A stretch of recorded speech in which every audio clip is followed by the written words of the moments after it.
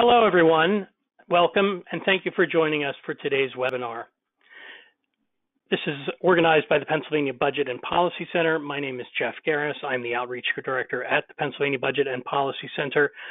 Originally, the content of this webinar was going to be presented at our March 19th, 2020 Budget Summit.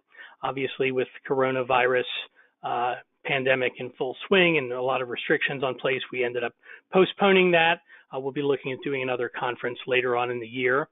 But we were able to take this particular presentation that was going to be one of the plenary presentations in the early afternoon, and we've turned it into a webinar with folks from our research and policy team here to answer questions and to make the presentation today. In terms of questions, you'll notice on the right-hand side of the screen on the control panel for the GoToWebinar, you have an area there that says questions. You can click on that and you can text a question. I'll be fielding questions and relaying them to our presenters. We have a lot of folks on the line today, so we'll try to take as many questions as we can, but we may not be able to get to all of them. If you have any particular needs or questions that you want to ask me directly, just do the click hand icon and I'll flip over the line and check in with you there. Again, thanks for joining us. Our presenters here today are our research and policy folks at the Pennsylvania Budget and Policy Center. We're pleased to have with us today PBPC Director Mark Steer. We also have our Senior Policy Analyst Diana Paulson, and joining them today is Dr. Stephen Herzenberg, the Executive Director of the Keystone Research Center. I'm going to turn it over to our team today, and thank you again for joining us. Thanks, Jeff. The effort to contain the spread of COVID-19 didn't just impact our Budget and Policy Center Budget Summit last week. As you know, it's having a broad effect on not just our health, but on our economy, and that means the state budget.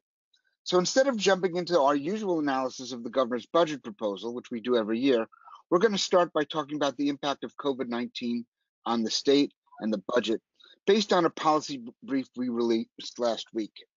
Then we'll give an abbreviated analysis of the governor's budget proposal. We really have no idea at this moment what the budget debate will look like this year.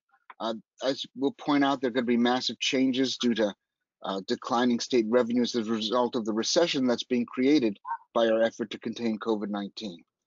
But whatever direction it moves, the governor's proposal is likely to be the baseline by which changes are made. So it would be useful to have this analysis of what the governor actually proposed in the context of the history of state budgeting in Pennsylvania. So let's go on to look at some of the challenges of COVID-19. As you can see on the next slide, the biggest problem right now is that we need to slow the transmission of the infection to reduce the number of people who are sick and who need critical hospital care at any one moment. Next slide, Jeff. As you can see from this slide, there are a number of challenges of COVID-19. As you know, we need to slow the transmission of the infection to reduce the number of people who are sick and who need critical hospital care at any one moment. That's what we've been calling flattening the curve. In order to do that, we've been asking people to stay home. We've been asking people to keep their social distance from others. We've been closing businesses and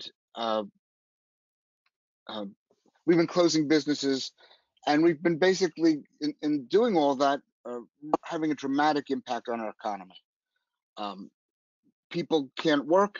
In many cases, businesses are closed. Economic output has been reduced dramatically. We don't know how long this is going to go on. The estimates I've seen from the epidemiological research and reports that have been put out is that this initial round of closures and social distancing may go on from May into July. And it may happen again. We may find out that in June or July, when the first round ends, we can get out for a couple of weeks and then the virus comes back and we have to have another round of social distancing and business closures. It could even happen a third time. And this could continue to happen until a vaccine and or a good treatment for COVID-19 is found. And that estimate is that it won't happen for another 18 months. So as I said, this will have a devastating impact on our economy, and it's particularly going to be felt by those who have low incomes, who are Black and brown, who are women, who are disabled, who are elderly. There's no question that the impact on jobs is particularly harming people with lower incomes, people in the working class, both in the service sector and the goods producing sector. Um, and it's also hurting small and local businesses that are shut down during this effort to suppress the disease. So what should we do? As you can see on the next slide, the first thing we need to do is take some immediate steps to relieve distress. One thing we need is we need public health spending. We were distressed to find out in the last 2 weeks that Pennsylvania is fourth from the bottom in public health spending. This is the spending that goes to such important things as tracking who has the disease, testing people, reporting on it, giving people information. We don't know whether Pennsylvania has the funds to do this work at the level it should. At the moment, it appears that Governor Wolf has been doing a really good job in keeping us informed and in getting information. But frankly, we're concerned that without more funding for public health spending over the long term, over the 6, 12, or 18 months this crisis is gonna take place, we may not have the funds we need, and the General Assembly may need to produce more money for that purpose. Second thing we have to do is make sure that healthcare is available to everyone. And that is important not just for the individuals who need healthcare, who get the disease, but also for all of us. We're all depending on everyone else getting good healthcare in order to stop the spread of the disease. And our view is that everyone should be able to get that healthcare. Everyone should be able to get testing and treatment, regardless of whether they're insured. And there should be no copays or deductibles for those who have insurance or who are not insured as well. And that includes providing healthcare for immigrants, whether they're documented or undocumented. It's critical, again, for everyone to get healthcare if any of us are going to be protected. Finally, we think we need to deal with the economic distress caused by COVID-19. There's a lot we could do immediately in the state. We can limit evictions and foreclosures. We can limit layoffs on the part of state contractors and school districts. We've heard some distressing news from Western Pennsylvania that a school that's closed has now laid off its much of its staff, not the faculty yet, but the support staff. We think that's wrong. Schools are funded; they can keep paying people, and they need to keep paying people in order to help those people deal with their daily lives and supporting themselves, but also to keep money injected into the economy. There's also a lot of things we could do to improve our social safety net. Now, how much we can do depends on new funding from the federal government, and I'll be talking a little bit about that in just a moment. But I want to just point out that there's a lot the state can do if it gets the money to move money to people who need it. We have a lot of safety net programs, unemployment compensation, SNAP, which used to be called food stamps, temporary assistance to needy families, TANF, LIHEAP, which provides help for people heating their homes. We can expand the benefits in these programs. We can expand eligibility as far as we can under federal law, and perhaps federal government will give us the opportunity to expand it to more people. So, for example, we could provide unemployment compensation for gig workers and for self-employed people. And then we can make it easier to get on these programs. We can reduce the waiting time to secure benefits. Unemployment compensation has a 1-week waiting period. We can eliminate that waiting period, for example. And then we can make it easier for people to get on the program by reducing verification requirements. At some point, we'll want people to show that they were in fact unemployed and to show what their previous income was. But we can waive and delay those requirements for now, allow people to get the money they need almost immediately, and then have them do the verification later. We also, of course, need to replace in-person contact with phone and internet communication when people are applying for all these benefits. That's important both to prevent clients and workers at county assistant offices. We don't want our county assistant offices to become vectors of the disease. Finally, we can help small businesses with a low interest loan program for them. The state can borrow right now at very low interest rates, and the state should take advantage of that and create a program that enables small business people who've had to close as a result of the COVID-19 pandemic to borrow money and then pay it back gradually at low interest rates to tide them over these economic difficulties. Now, keep in mind, these economic distress measures are crucially about making it possible for people who are really badly hurt by the epidemic to survive, to feed their families, to keep their homes, to stop from getting evicted. But it's also about economic recovery.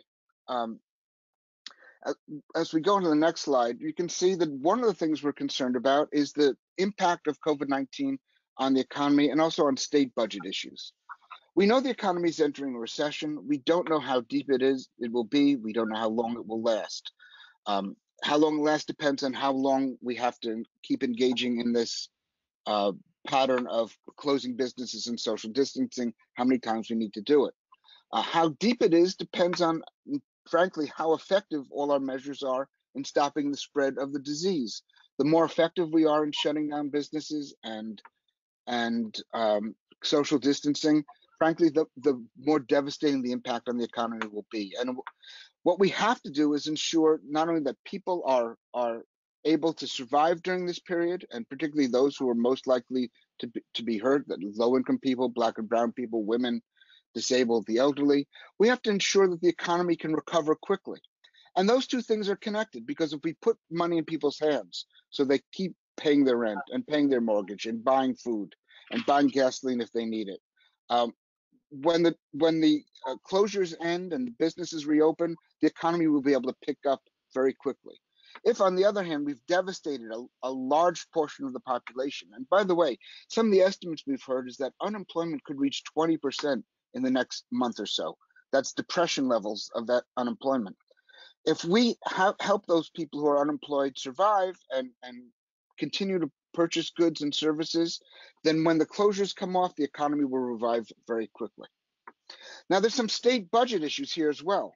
We're expecting a significant reduction in state revenues.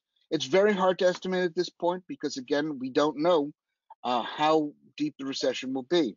But simply by looking at the last two recessions and estimating about where we would fall between them, we may be looking at a reduction in state revenues of between 2.3 and $3.5 billion. There'll also be additional expenditures. Things like Medicaid will cost the state more money as more people lose their jobs, lose their insurance, and have to join the Medicaid system. We hope there'll be enough federal aid to sustain the state in providing all the goods and services it does now. But it's very important that if the federal money does not come through, that we in fact take measures to raise funds within the state so as to avoid cutting the state budget. We do not want to do what we did in 2010, 2011, when after federal recovery funds from the Great Recession ran out, we saw massive cuts in state spending. We saw a $1 billion cut in spending for K-12 education that cost us 26,000 jobs. We saw deep cuts to the safety net of $300 to $500 million. We saw a couple $100 million cuts to higher education. All those things were devastating in two ways. Number one, they reduced spending in the state and thus made the recession deeper and longer. And number two, they undermined programs that are absolutely critical for growing the economy in the future. We've got to be educating our kids. We've got to be educating people who go to college, and making it possible for people to go to college. That's critical to long-term economic productivity in the state. It's critical long-term growth. It's critical to all of our wages and all of our income. And so we are very insistent that the state must not cut the budget this year, must find alternate sources of revenue. And one thing we're suggesting is if we do need alternate sources of revenue, the fair share tax that we at Pennsylvania Budget and Policy Center have been supporting for a number of years should be considered as a main revenue raiser. That's our plan to raise taxes on what we call income from wealth. We believe we could raise $2.3 billion from in new revenue by mostly from the top 1% and the next 4%. About 80% of that $2.3 billion would come from people making $360,000 a year or more in the state. And at the same time, we could reduce taxes on working people, giving them a little bit more money to spend, which will help them get through this difficult time, but also help restart our economy. So that's the state budget issues. We can turn next to a couple of federal issues. I often mention also. I already mentioned that we're expecting a lot of money from the state to sustain the state, from the federal government rather, to sustain the state budget, and that's really critical. There's been a lot of talk about sending checks to people, and I have to say, checks to people in general is not enough. It's not. It might be useful for many of us, but it's not all the federal government should do. First of all, because they're not targeted to the people who most need it, and they may not be in place long enough for those who most need it. $1,000 check now, $1,000 check. I should say $1,000 check in April, $1,000 check in July will help. But for those who are unemployed for 6, 12, maybe 18 months, it's not going to help enough. For those who can't afford food over 6, 12, or 18 months, a couple of checks is not going to help. We need to target the money to people who need it. We also have to deliver it quickly. One of the problems with checks is that from the federal government is that we don't have a system set up to send those checks. The last time we had to do this, we passed the law in February. The checks did not come to April. If the federal government provides funds for our safety net, for unemployment insurance, for TANF, for SNAP, that money can start going out to people within 2 or 3 weeks. It'll be in their hands. They'll start spending it. They'll be relieved from the economic distress of this difficult moment, and spending will continue in the state, keeping our economy afloat. The other problem with sending checks is they're not easy to deliver to people who don't pay federal income taxes, and a large number of people don't pay federal income taxes, and those don't have to file for income taxes, and the federal government may not have information for them to actually send them a check. And we're talking about some of the lowest income and most vulnerable people in the state. So checks going out to taxpayers is simply not enough. We need to use the social safety net, and we also need to provide funding for the states the way we did during the Great Recession for a couple of years, when money from the Recovery Act actually made it possible for the state to continue spending without budget cuts. It was only when that federal stimulus money ran out that we actually had the deep cuts in the federal budget. So we're looking to Washington right now, when discussions are happening in the Senate and the House, and asking our legislators and asking the president to make sure that they fund the safety net and fund the states. What else can we do? If we go on to look at some long-term steps on the next slide, there's some policies that really should have been in place already, things we've been talking about for a long time. One is mandated sick days. Another is paid family and medical leave. Another is to expand the basic TANF, or Temporary Assistance to Needy Families benefit, and restore the General Assistance Program that we cut last year. And a fourth is ramping up investment in public infrastructure. All these things are things the state needs. If they were in place now, the economic impact of the pandemic would be far less than it is. People would be able to take sick days. They would get assistance if they or their family members are sick. The TANF benefits would be higher already. We'd be building things, and some of this construction could even continue during the pandemic because people are somewhat isolated from one another. These are programs that should have been in place. We can put them in place now, and we can find the funds in ways I've described to ramp them up as quickly as possible, and they would also help relieve the economic distress of people in Pennsylvania and ensure that our government economy get restarted as quickly as possible. So we can move on from the COVID issue to the budget issue, but Jeff, I could stop here and see if there are any questions before I move on. Yes, that would be great, Mark. We got a few of these that folks have submitted via the question box. Let me just bring that up on screen now.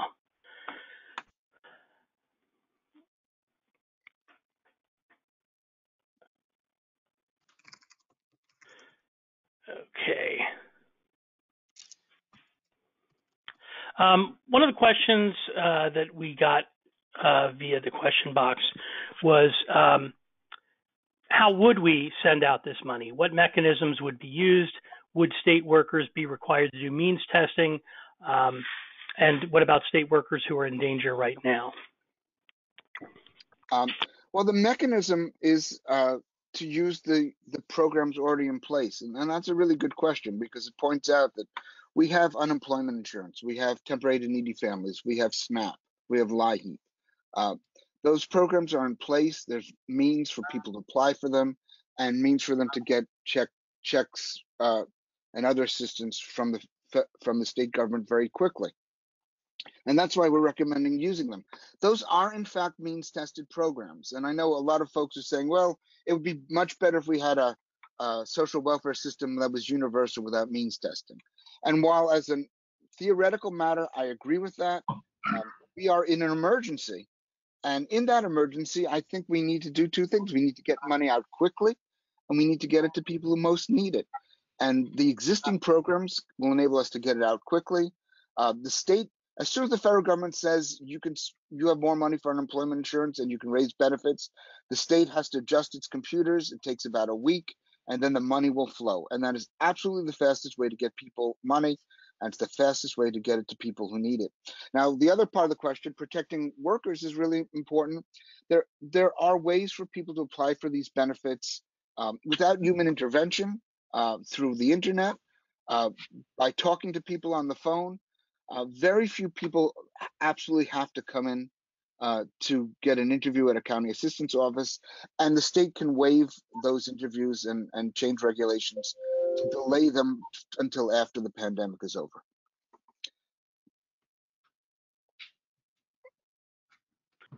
Another question that was submitted is the question, are there actions in county or municipal toolkits that can be used to help?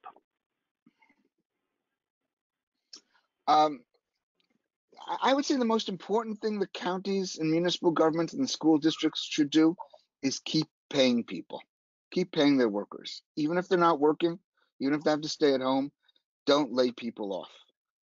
You have money in your budget to pay these folks over the course of the year, keep doing it. Keep doing it because you need good workers, and if you start firing people, you may not get them back. And keep doing it because they don't deserve to bear the burden of this terrible pandemic, and keep doing it because it'll keep the rest of your economy and your county and municipality alive. So I think that's the most important thing. And one final question related to the COVID-19 recommendations. A question is being asked is, can college campuses be repurposed as housing for healthcare workers who can work but need to be isolated from their own families? I think that depends on where the college campuses are and where the hospitals are. I've heard actually some hospitals encouraging their nurses and doctors to sleep in on-call rooms and things like that, to stay away from their families. But that's actually an interesting suggestion, and we can pass it along to folks. That might be very useful in places where there are college campuses very close to hospitals and other medical centers. Thank you, Mark. Those are all of the questions that we had submitted up till this point, so thank you. Okay, great. So let's go ahead, go on to the next slide, and we're going to start the overview of the Governor Wolf's proposed 2020-21 budget. And I'll get it started, and then I'll turn it over to my colleagues. First, this is an overview of the whole Pennsylvania operating budget. You notice down at the bottom in the second column, the total operating budget is $89.3 billion.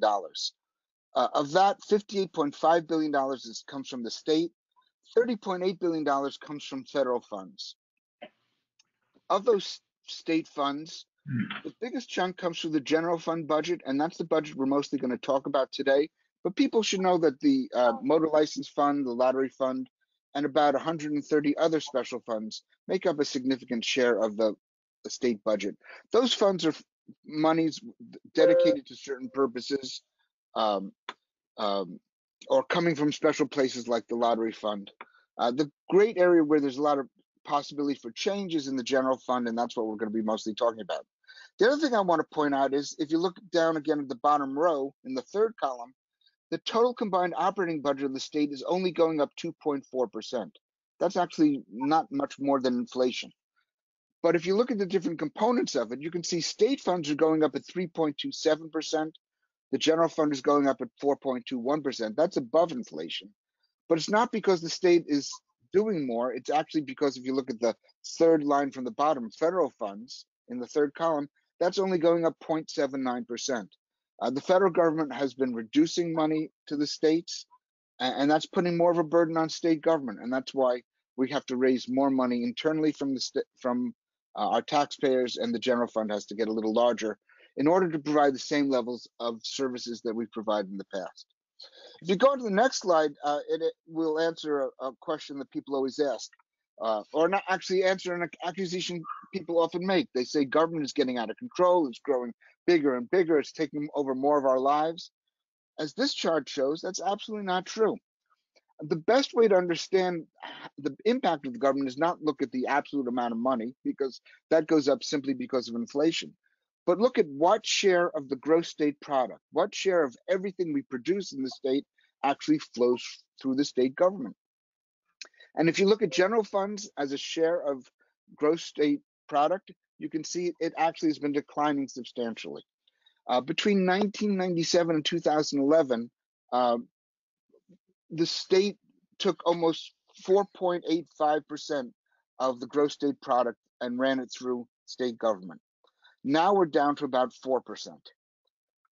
That's a cut of almost 12% in the size of the state government relative to the economy.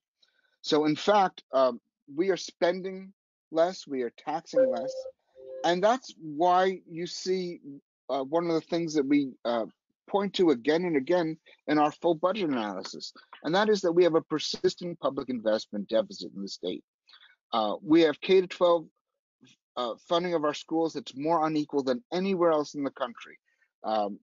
Rich districts have a lot more funding per kid than poor districts, and that's because the state share of education funding is very low relative to other states.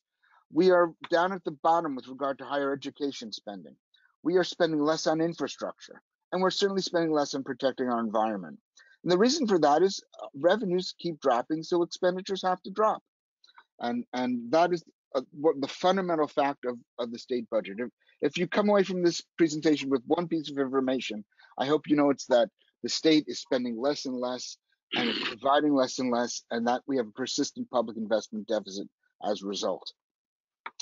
Going on to the next slide, we can see we're going to talk about general fund revenues, and then in the next slide you can see where those revenues mostly come from. You can see the two biggest revenue sources are personal income tax and the sales tax, and other taxes make up a much less portion of the budget. We want to talk about one of those in particular. If you go on to the next slide, corporate taxes now pay about 15% of the general fund revenues. If you go back to 1972, they were up to about 30% of general fund revenues.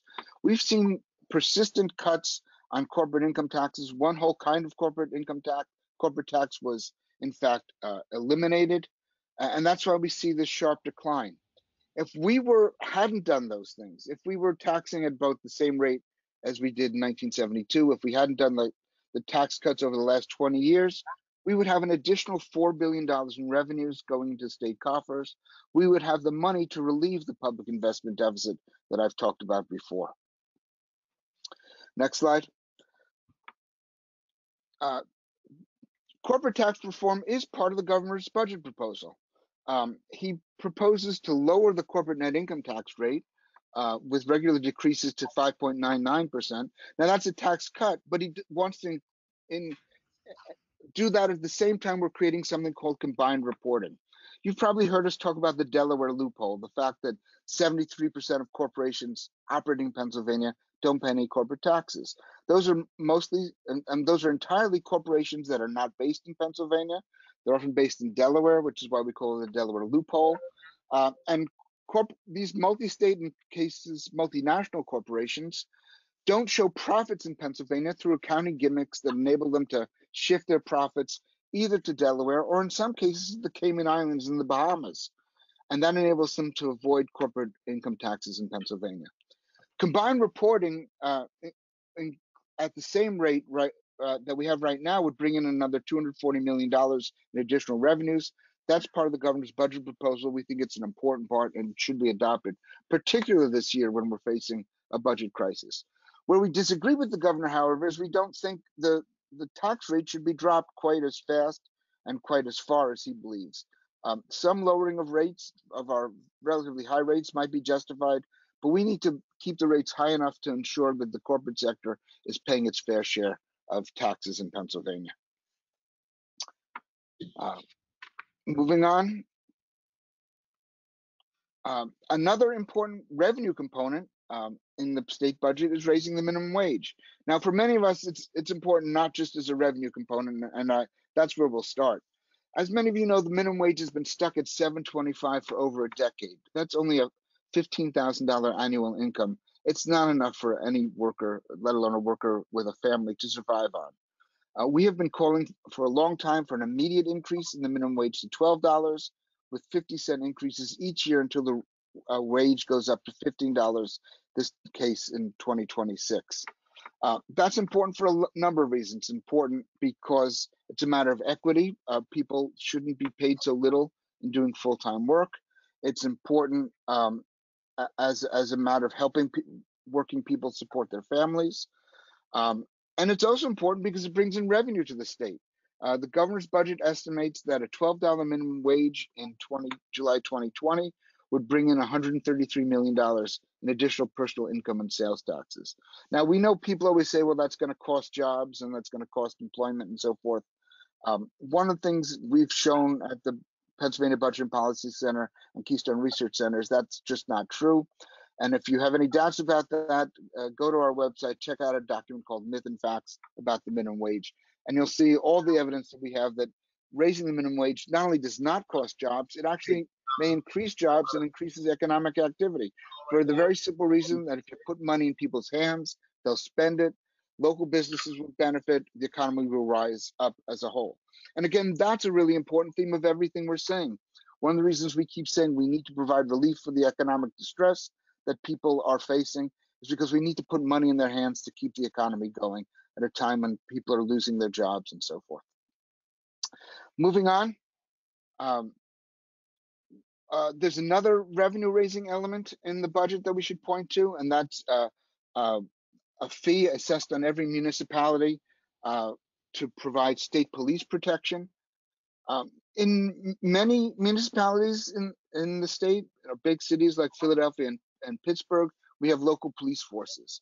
In a vast majority of municipalities, mostly in rural areas, but some surprisingly in suburban areas, there are no local police forces, and the state police provides the local policing.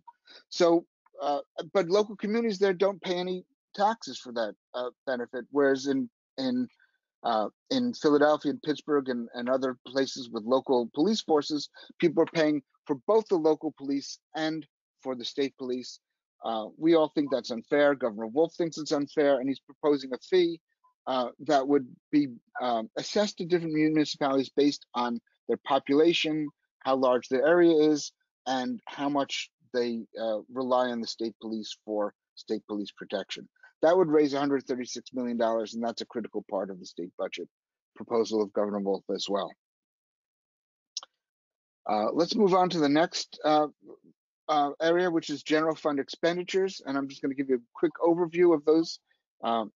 Moving on, you can see that the budget that the governor has proposed for the general fund is up by 4.2% from the previous year. It would be a budget of $36.1 billion.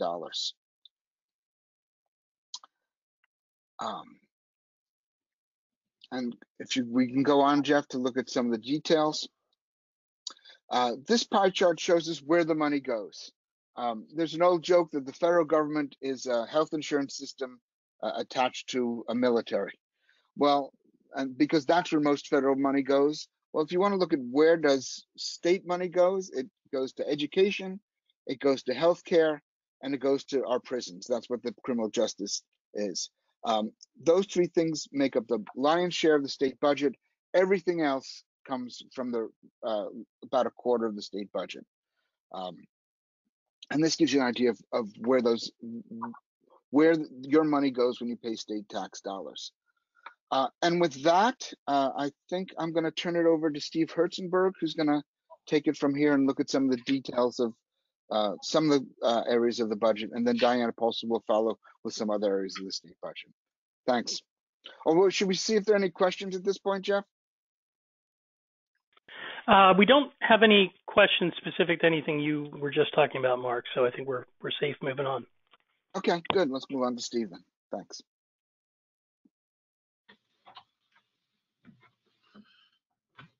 Thank you, Mark. Higher education is the area in which Governor Wolf makes perhaps his most ambitious proposal to invest $204 million in scholarships for students to attend the state's four-year state system of higher education colleges. Backdrop to this proposal is Pennsylvania's giant underinvestment in higher education. The next chart shows that Pennsylvania ranks 48th for per capita investment in higher education. That's the yellow bar near the bottom of this slide. That's roughly 1/5 the level of leading states at the top of the chart, and only 1/2 the national average. That's the yellow line that Jeff's pointing to in the middle there. Thanks, Jeff. From this underinvestment flow a series of negative consequences for Pennsylvania individuals and families, our businesses, our communities, and the state as a whole. Pennsylvania ranks 3rd to 6th highest for tuition and fees at the state's 2- and 4-year public colleges. Debt among college students graduating from Pennsylvania's 4-year colleges averages over $37,000, second highest in the nation. Lack of access to affordable college contributes to Pennsylvania's rank of 40th among states for the share of adults ages 25 to 64 with any education beyond a high school degree. In more than half of Pennsylvania counties, most of them rural, the share of adults with more than a high school degree is lower than in any of the 50 states. These rural counties face a double whammy of high cost and lack of access, either having no community college presence at all or only a branch campus where students must pay double tuition. Low educational attainment correlates with poor economic outcomes for regions and for individuals, lower economic growth, lower wages, higher unemployment. Unaffordable college goes along with an alarming erosion of higher education's historic role as an engine of intergenerational mobility. Even Pennsylvania's 4-year state system colleges cater more now to the rich, the opposite of their historic role in helping working class students enter the middle class. These challenges are why, in what is otherwise a status quo higher education budget, Governor Wolf proposes to repurpose $204 million from the Pennsylvania Racehorse Development Trust Fund to financial assistance for students who qualify for federally subsidized student loans and who attend a state system college full-time. In design, the Nellie Bly Scholarship proposal is like, but less broad than, the Pennsylvania Promise Free Tuition Program, which Keystone Research Center and the Pennsylvania Budget and Policy Center proposed in January 2018, and which is incorporated now in proposed House and Senate legislation. Nellie Bly is a last dollar program. Like the PA Promise, state assistance under Nellie Bly would kick in after students access federal support. It would help fill the gap between existing financial aid and the full cost of tuition, fees, room, board, books, and other costs. Students who benefit from the program must stay in Pennsylvania for the same number of years for which they receive the benefit. We think this is a great, sorely needed proposal, but urge the legislature and the governor to consider several modifications. First, allow part-time or full-time community college students to qualify for Nellie Bly scholarships consistent with the PA Promise model. This is a matter of fairness to the lower income students that community colleges serve, many of those students the first in their family to go to college. Fairness also to the working adults who can only afford to go to college part-time.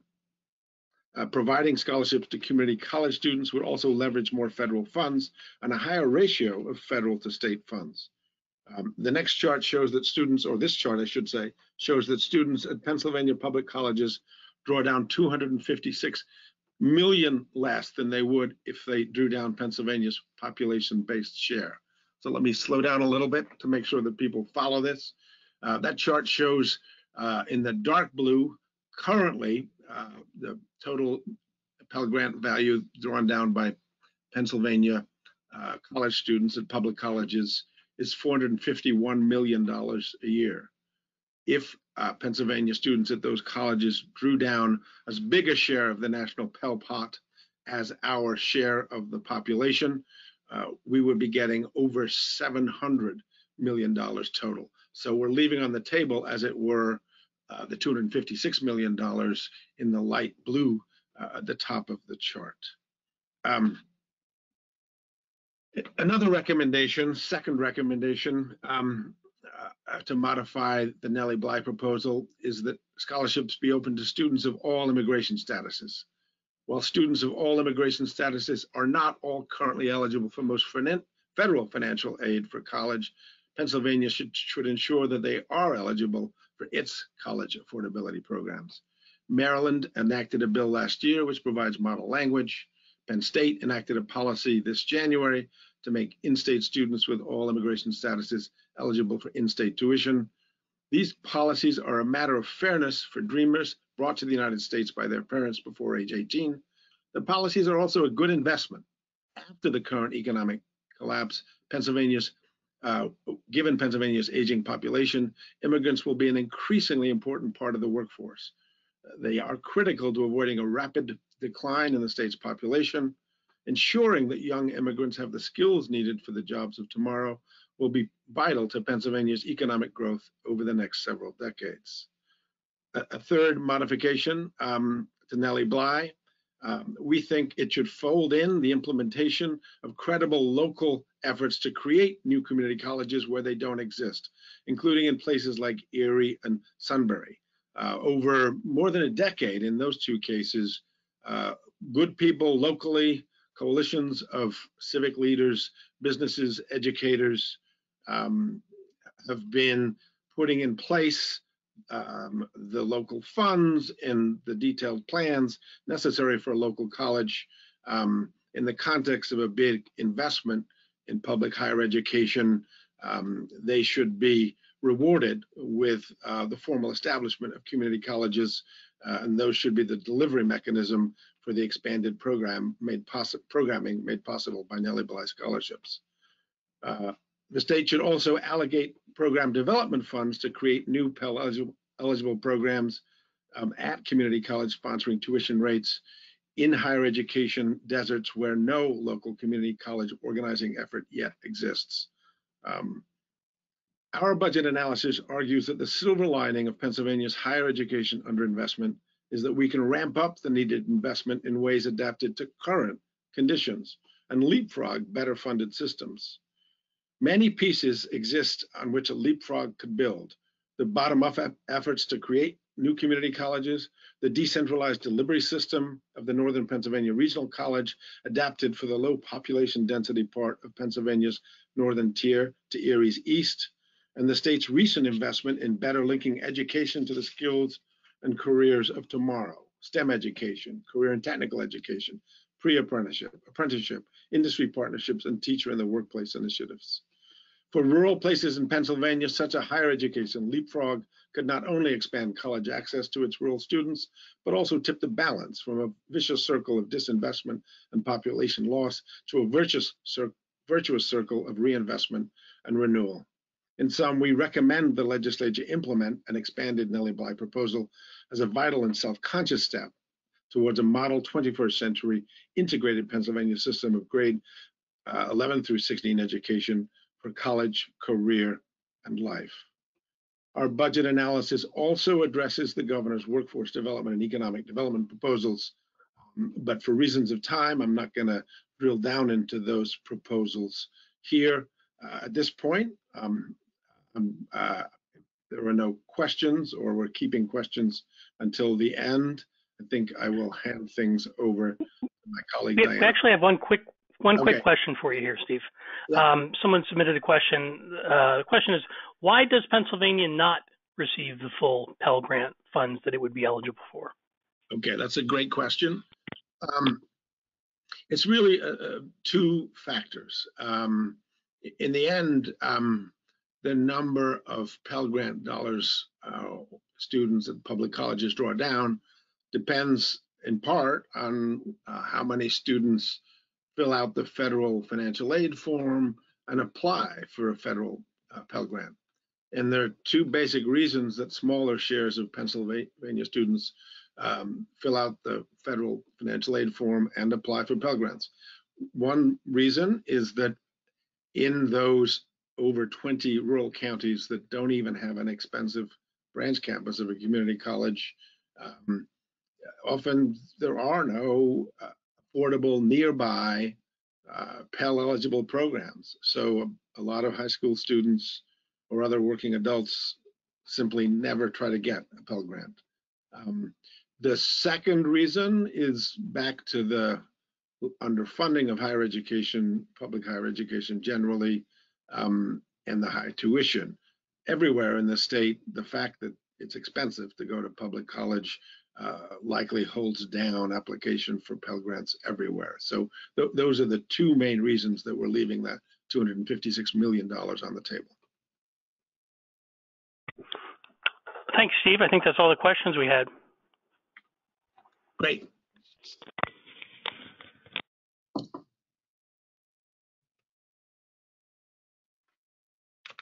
Hi, everyone. Thanks so much for joining us today. I'm going to walk you through some of the details of the governor's proposed spending for education, human services, and a couple of other areas. So Governor Wolf has made education funding a key priority during his time in office. And this year he proposes increases to K through 12, early education, and higher education funding, as Steve just talked about.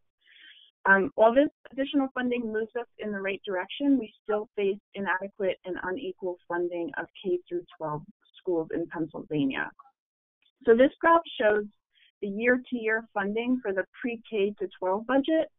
Governor Wolf proposes a total pre-K to 12 budget of nearly $13 billion, which is a 2.1% increase from last year. And if you look at the next chart, this looks specifically at K through 12 classroom spending. So this is state expenditures that support what happens inside the classroom. So it excludes things like transportation and pension costs. The governor proposes a $6.6 billion investment in K to 12 classroom funding for 2020-2021.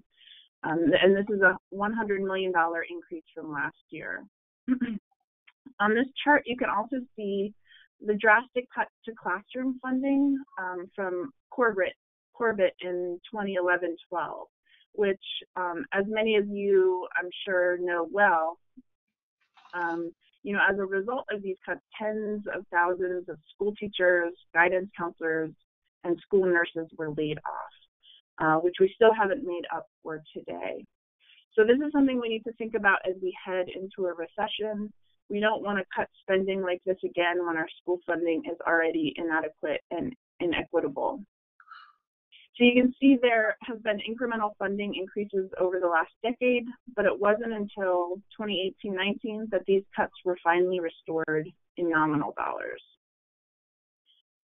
Moving on, let me give you some context on Pennsylvania's education system. Pennsylvania ranks 44th in the nation for the state share of total K through 12 funding. So the state provides a relatively low share of state funding for K through 12, 39% compared to the national average of 47%. So this means that local governments have to raise the rest of the needed funds through property taxes primarily. And if enough funds can't be raised, programs are often cut. So this over-reliance on local funding for schools contributes to great inequities in funding. In fact, I think Mark had mentioned, Pennsylvania has the greatest disparity in per student funding between our wealthy and our poor school districts. Moving on, in an effort to address some of these inequities in school funding, Pennsylvania enacted the Fair Funding Formula in 2016. And this requires that all new basic education funding run through a formula that takes into account each district's distinct needs. So that includes taking into consideration the number of kids living in poverty, the number of English language learners, the overall wealth of the district, So this chart shows the amount of money running through this fair funding formula. Remember, the formula only applies to new money and is in light blue at the top of the bars. So as you can see, the amount of money running through the funding formula is increasing each year.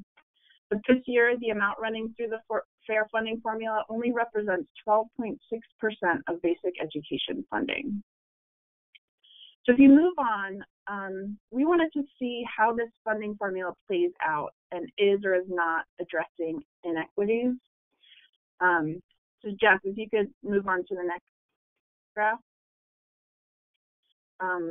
So we created, are you hearing me, Jeff? Oh, here we go. There it is. So to see how this funding formula played out and is or is not addressing inequities, we created the previous chart. Jeff.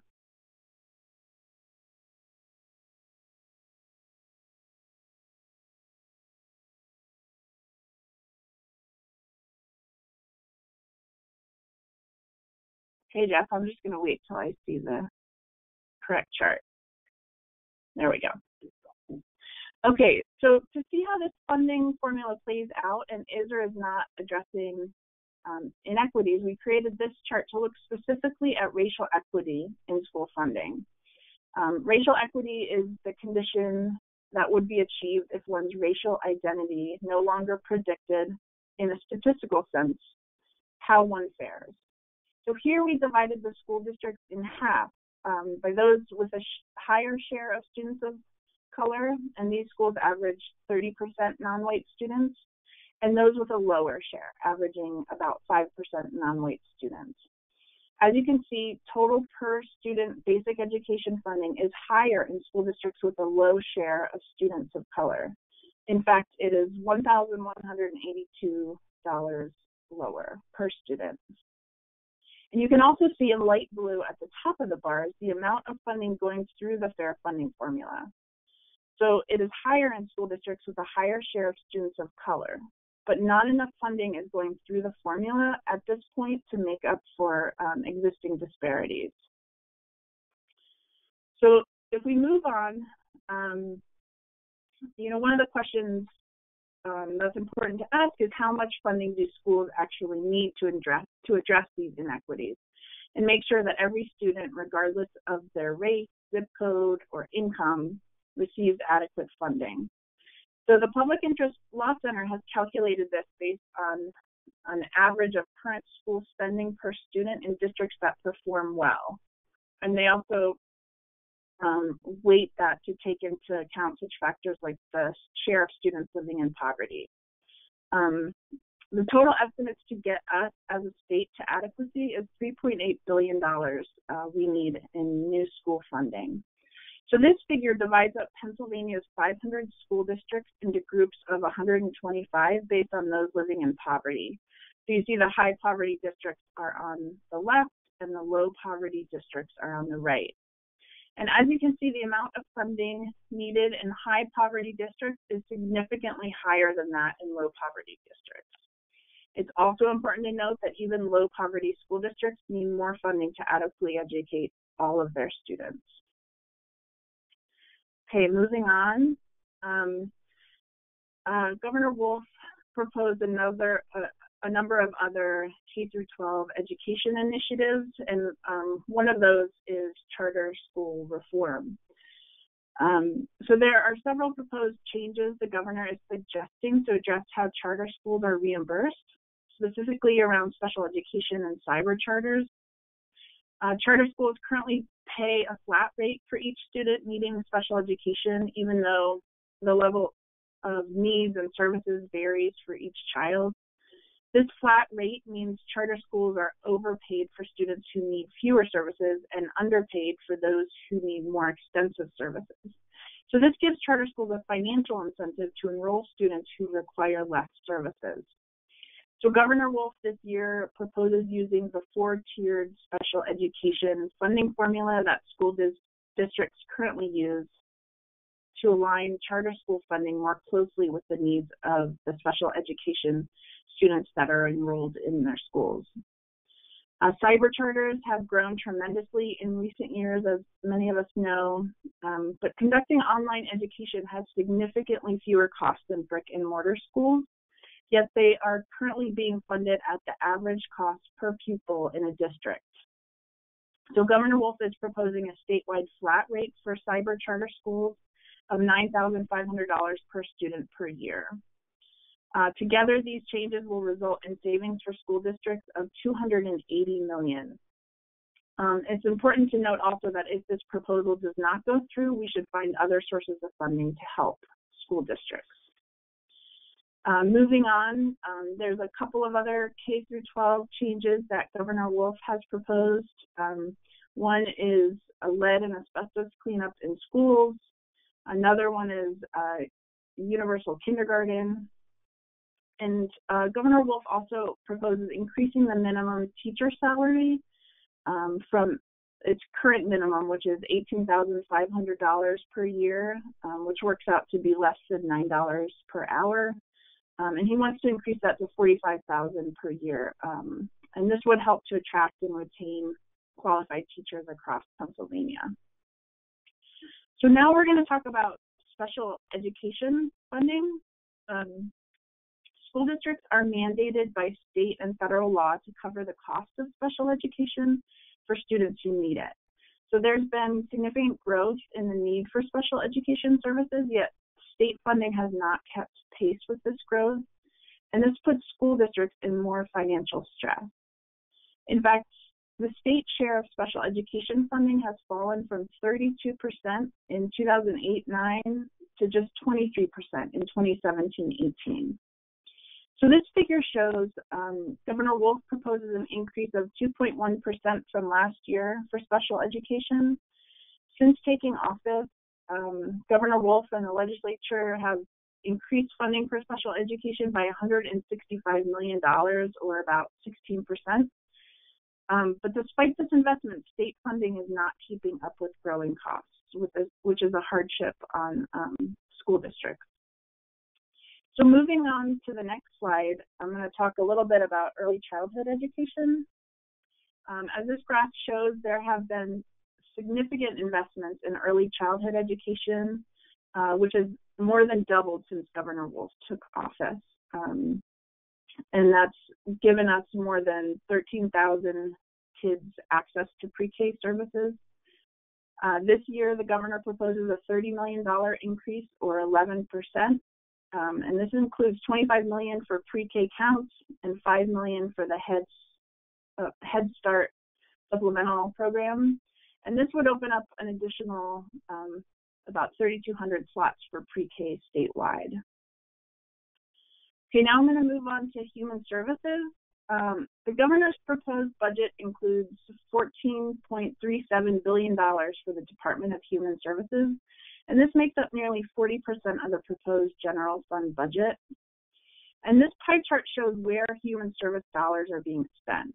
As you can see, more than half, around 58% of DHS spending goes towards medical assistance and long-term living.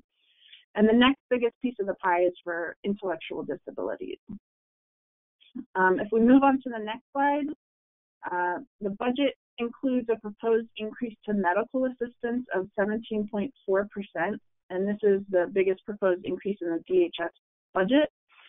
And much of this increase is due to planned decreases in the federal matching rate for Medicaid, CHIP, and Medicaid expansion. Moving on. So the Governor Wolf has proposed a 10% increase in funding for intellectual disabilities. This includes $15 million to move 732 individuals with an intellectual disability, autism, or developmental delay from the emergency wait list to receive supports and services for independent living in their homes and communities. On the next slide, I'm going to talk a little bit about early intervention. Early intervention for 0 to 3-year-olds is proposed to increase by $2.5 million for county administration. And just as some background, there was a funding increase of $64 million since the governor took office, resulting in a 30% increase in the number of kids receiving these services. Funding this year will help with administrative costs to keep up with that increase. And early intervention for 3 to 5-year-olds, the governor proposes an $11 million increase to serve an additional 2,000 children. Moving on, the governor's budget has proposed a number of initiatives to address lead exposure across Pennsylvania. This includes cleaning up lead and asbestos in schools with $1 billion in grant money, $4 million in state investment met with a $10 million federal match. And this money would go towards reducing lead exposure through, more accessible testing, lead abatement activities, and outreach and education. The governor proposes $90 million in grants to address lead in drinking water statewide, and this would be used to replace lead service lines. Pennsylvania has also applied for a federal grant for a lead testing program in schools and child care centers. And if we were to receive that money, it would provide testing of at least 3,000 facilities statewide. So moving on, human services, there's a lot to it, but I'll point people to our report for more information. One thing that I did want to mention is that the governor proposes to use $23 million federal dollars to fund a work expense deduction, and that would allow TANF recipients to earn more money before they lose benefits. And just as some background, TANF family size allowances, or the amount a family is eligible to receive in cash assistance, has not changed since 1990. So this works out, for example, to be only $316 a month for a 2-person family. And to be eligible, one's income must be below the value of the grant. So it takes recipients very few hours of work to lose eligibility. So this change will likely expand a work expense deduction, which means recipients can earn more before they lose the benefit. Okay, moving on to environmental protection. Next slide. So I always like to start off when talking about environmental protection with what Article 1, Section 27 of the Pennsylvania Constitution states, which is this. The people have a right to clean air, pure water, and to the preservation of the natural, scenic, historic, and aesthetic values of the environment. Pennsylvania's public natural resources are the common property of all the people, including generations yet to come. As trustee of these resources, the Commonwealth shall conserve and maintain them for the benefit of all the people. However, as we know, many communities across the Commonwealth face poor air quality, drinking water, and other environmental problems. And despite this, since 2002, DEP has experienced a 30% reduction in staff. That's 900 less staff, despite even more environmental challenges that we face today. Governor Wolf's budget includes money for additional staff. This is money to monitor air quality, money that will go for staff for the Chesapeake Bay Watershed Implementation Plan. And also there's funding for the Department of Conservation and Natural Resources to hire 25 new park and forest ranger positions. So this, again, is a step in the right direction, but doesn't begin to address the environmental challenges we face. Moving on to the next graph, this shows overall funding for the Department of Environmental Protection for 2019-20 and this year proposed. So the proposed increase, considering all sources of DEP funds, is an increase of 1.9%. The Department of Conservation and Natural Resources will see a total funding increase of 0.8%. So I encourage people to go to our budget analysis and they can read more about the state of DEP on this proposed budget. So moving on to criminal justice. The next graph shows criminal justice spending over time. So this is in the light blue line. compared to higher education, which is the dark blue line. So this year, the proposed criminal justice budget is set to decline by $73 million, or by 2.7%. So part of this savings is from a plan to close FCI retreat facilities due to decreasing inmate population. And you can see from this graph that our state investment in higher education used to be higher than criminal justice, but that changed in 2011-12, and the gap has been growing ever since. So moving on, there are just a couple other budgetary changes that I wanted to mention. The governor proposes $1 million in the Pennsylvania Agricultural Surplus Program, and that's basically the Department of Agriculture would provide funding to farms to cover the cost of food production, and this food will then be donated to charities across the state. And as we can all imagine, this would be very important moving forward in the next couple months and year. Next, the governor is proposing $6 million in new funds to be used for grants for comprehensive gun violence prevention and reduction. And this funding will go through the Commission on Crime and Delinquency. And finally, I just wanted to end by talking a little bit about the Rainy Day Fund. The Rainy Day Fund is estimated to have $341.3 million by June 30th, 2020. We will probably be tapping into that, as I can imagine, in the year moving forward. With that, I'll invite my colleagues to come back on screen and we can answer any final questions.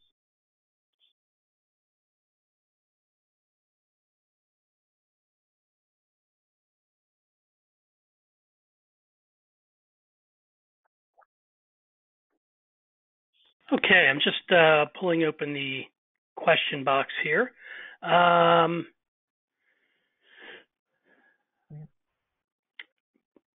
One is, and we may have touched on this a bit already, but someone's asking, school districts are in crisis. Many are facing the need to raise taxes even before the financial crisis. How can we raise taxes in a recession? How can the state take action to reduce mandates, such as charter school funding, pension payments, special education mandates? Sure, I'll jump in on that, Jeff. People who had a pretty good education, macroeconomics, or have been reading the paper for a long time know that one of the lessons is you shouldn't raise taxes in a recession. And that's a lesson basically for the federal government. Federal government does not have to raise taxes to spend more money. It can run deficits. It should run deficits. We've met every war that this country has ever had by issuing bonds and other debt. The deficit at the time of World War II was about 30% of the gross domestic product. Our current deficit is, if I recall correctly, around 4 to 5%. We're fighting a war against a very serious disease. We're diverting economic resources to fight it. We're having to sacrifice economic resources to fight it. The way to respond to that is with deficit spending at the federal level, and if necessary, if we feel that we're reaching the upper level of deficit spending, which I think we're a long ways from, raising taxes on the very rich. However, at the state level, things are different. States have to balance their budgets. It's a constitutional responsibility. So we have a choice between balancing our budget by cutting spending or by raising taxes. And this is a case where if we raise taxes on the rich and to sustain our spending or even to increase our spending, we will be much better off. And the reason for that is fairly straightforward. Rich people save a lot of their income. Our fair share tax, for example, I mentioned, raises $2.3 billion. Half of it is from the top 1% of households in the state. The average income in the top 1% is $1.6 million. And those people save a lot of money. If we tax them in order to sustain spending on schools, on Medicaid, on human services, on higher education, we will be adding spending to the economy as opposed to cutting spending from the economy if we balance our budget by cutting all those things I mentioned. If we tax them and we increase spending, we're doing even better. So you're basically, the idea is to shift revenues from people who save some of their money and spend it in ways that enables people who spend all their money to spend it. And that will actually give the economy some stimulus in Pennsylvania. So quite right, we don't raise taxes in the federal government, by the state government. In order to keep spending going, we need to raise taxes.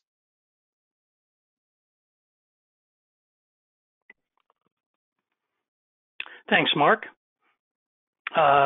Did either Diana or Steve want to add anything to that? Okay. Another question that we have is someone's asking, is there any plan for people that just barely miss qualifying for public programs? This person says they may suffer the most.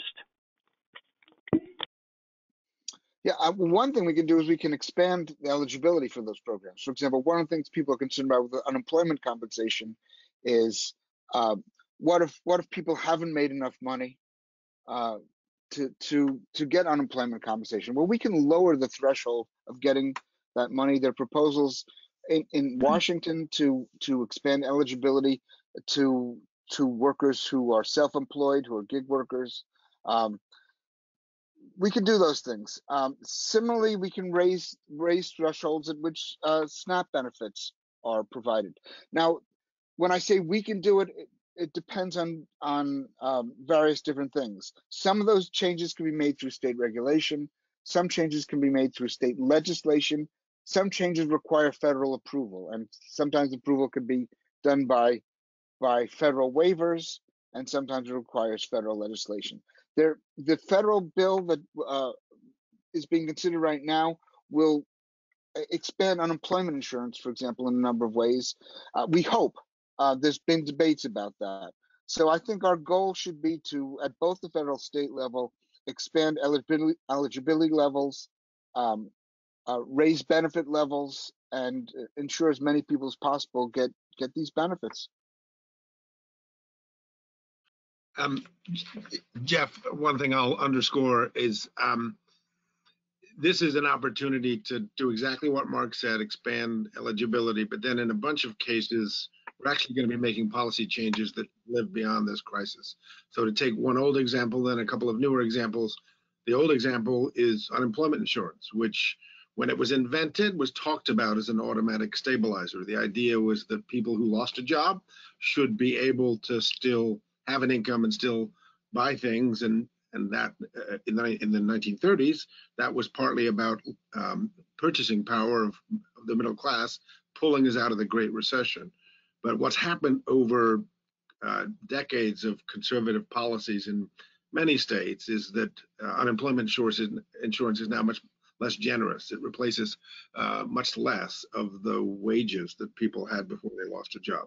So that's something that we should absolutely expand unemployment insurance now. We need that spending more than ever, and we need the money in the hands of those suffering people and families more than ever. But then we should keep that policy, a stronger unemployment insurance on the back end of this recession. And then in terms of new policies, things like paid sick days and paid family and medical leave, which again, too many workers, unlike almost all other advanced countries, don't get these things, particularly the low-wage workers who are often on the front lines of this recession, which is concentrated in industries like restaurants and hospitality. So we expand those programs, help get us out of this crisis, but then have an economy that works better for working people on the back end by keeping those policies. Thanks, Steve. And one final question that we have here is a question someone's asking related to housing issues. It's how can we address the homeless community, including foster children and families who are living in cars? So I think we're talking about extreme housing issues here. I mean, sadly, that's one of the areas where we don't have enough policies in place to help people. So we can't just say, all right, put more money through the existing safety net. Although one thing we could do is restore general assistance, which help many people. there are great agencies, like Project Home around the state, which could do more if they were funded better. And my first thought would be, let's see how we can give them funds to expand their services. But this is one area where there's frankly no easy answer, because we've been falling down on the job on this issue and helping these people for decades now. But this is a case where, again, we should be creative, because it's a great opportunity.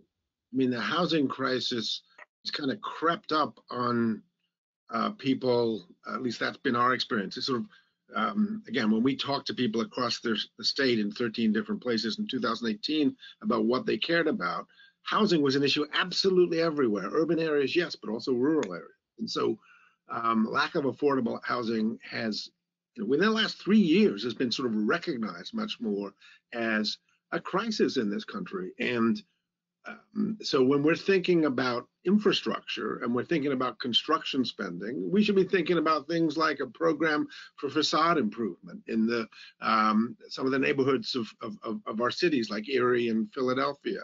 We should be, if we've got potentially idled construction workers with critical skills, we should be putting those folks to work through creative programs that leave us with more housing on the back end, and housing affordability on the back end.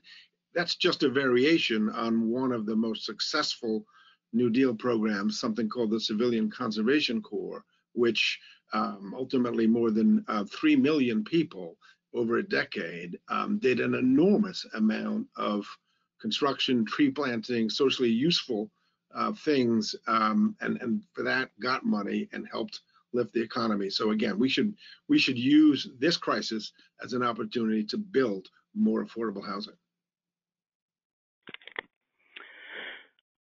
Well, thank you, Steve, and thank you to Mark and Diana for sharing your expertise today. We're really pleased that there's been this much interest in this. We have plenty of resources available on our website. You can find our 2020-21 budget recommendations and our analysis of the governor's budget there. You can also find our recommendations related to responding to COVID-19. And of course, on our website, as always, if you appreciate the work of the Pennsylvania Budget and Policy Center and Keystone Research Center, you can make a contribution there on our website at Donate to Penn BPC is the sublink for that.